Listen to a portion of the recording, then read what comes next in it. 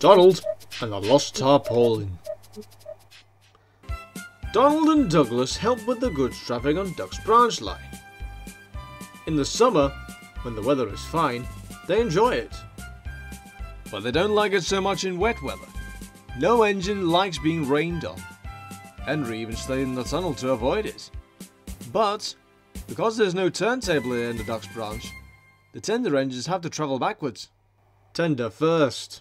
That's no good enough, Donald grumbled to Duck one wet day. How can the fat controller no put a turntable up here, eh? He probably doesn't think it's worth it just for Oliver and I, replied Duck. Snorted Donald. You should try riding in my cab on a day like this. Sorry for you.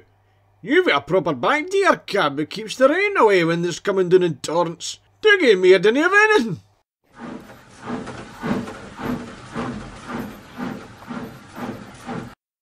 In an effort to keep some of the rain off, the twins' crews rigged up tarpaulins from the back of the cab roof down to the front of the tender, which acted as a sort of tent. It helped, but when it was windy, the tarpaulin would flap and make itself a nuisance. But at last the weather improved.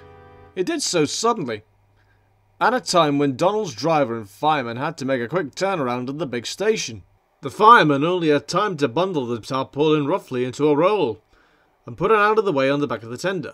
Then, they hurried to the yard to take water for the next journey. Just before they set out with their goods train, the fireman, who was shoveling coal forward from the back of the tender, noticed that the tarpaulin had disappeared. "Did you move it?" he asked the driver. The driver shook his head. "I haven't seen it since you took it down." "Oh, bother," said the fireman. "It must have fallen off in the yard. Let's hope it doesn't rain before we find it."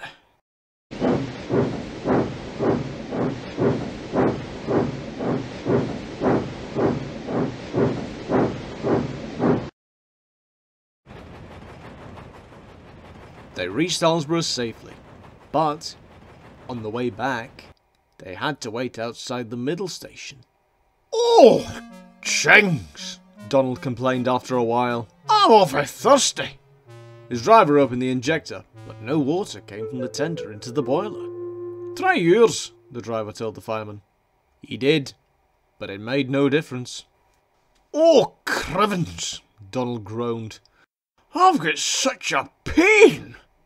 "Your injectors have failed," said his driver. "There's nothing else for it. We'll have to drop the fire and then try and report it." Meanwhile, Donald's fireman had climbed to the back of the tender to check the level of the water in the tank. He lifted the filler cap and peered inside. "Well, I'll be," he exclaimed. "So that's where our tarpaulin went." Seizing a long steel pole, he plunged into the water and managed to pull the sodden tarpaulin away from the feed pipe which it was blocking.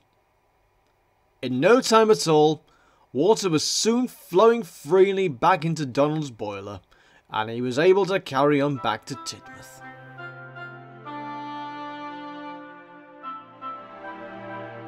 But, when they reached the yard, the driver and fireman had a difficult job of fishing the tarpaulin out of Donald's tank. When they finished, they were very wet, very hot, and very cross.